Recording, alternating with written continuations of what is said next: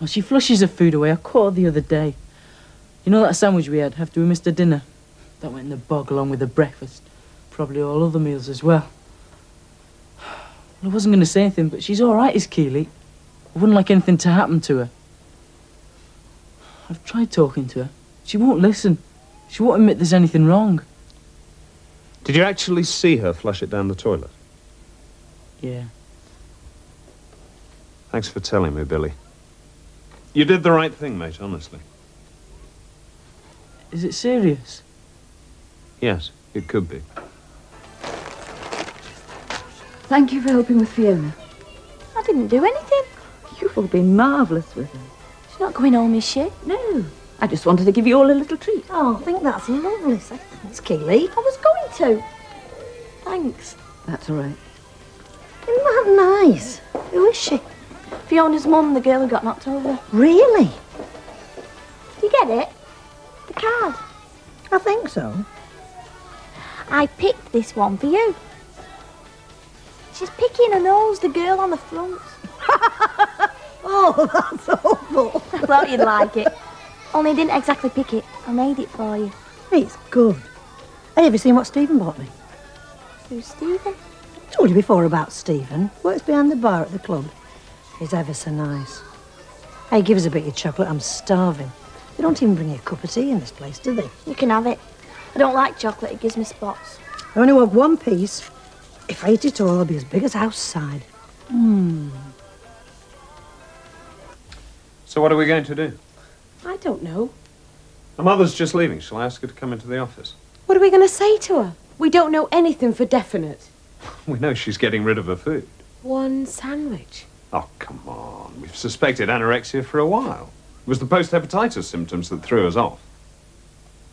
I don't want to involve her mother at this stage. I'll speak to McHugh and see what he suggests. Well, at least we know now. She's been so clever at covering it up. They always are. You all right?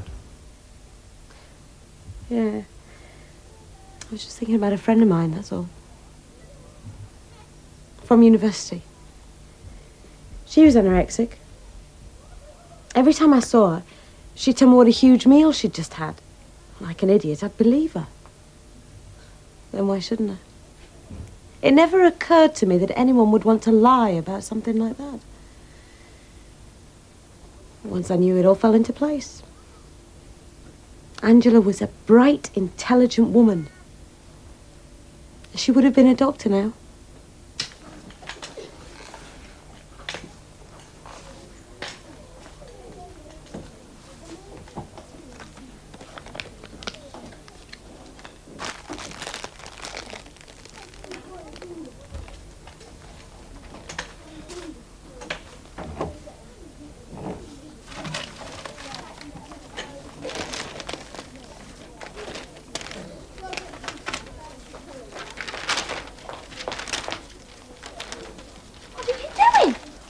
I was just... Get away from my bed!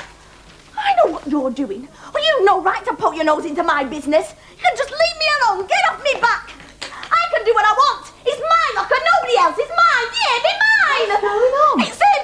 He's been snooping around in my locker. He thinks he's dead good. Well, he's not.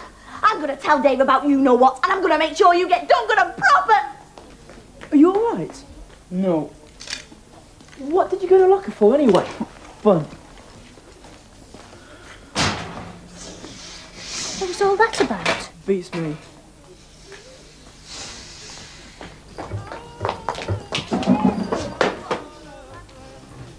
I know who that card's for. Do you know? Yes, I do. Who is it for? His name starts with a D. Well, that's where you're wrong. So there. I'm not. She's got really big headed since she had a nose done. I think she's nice. You would.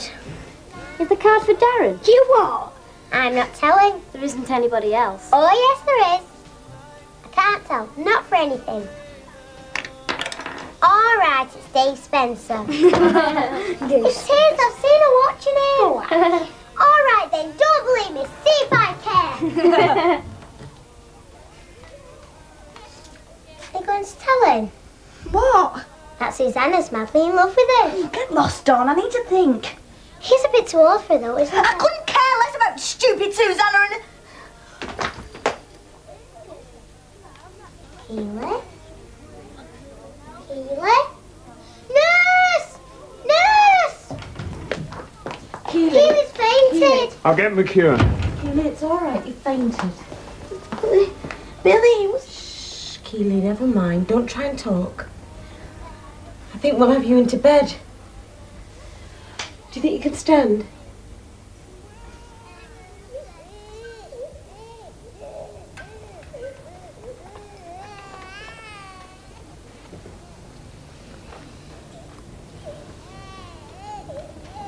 Right, you have a rest now, Keely.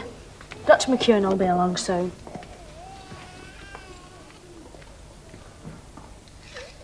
Hi. Do you mind if I join you? Suit yourself.